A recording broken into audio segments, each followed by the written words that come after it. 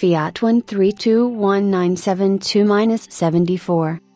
The Fiat 132 is a large family car produced by the Italian automobile company Fiat from 1972 to 1981.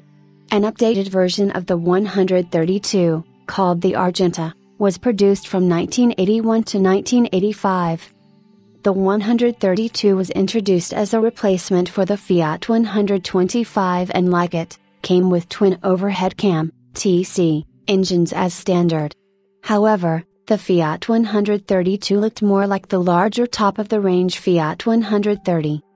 Like the 125, the 132 came with a 5-speed gearbox, optional in some markets and standard in others. This was still a relatively unusual feature in this class of car in 1977. GM Strasbourg automatic transmission was listed as an option,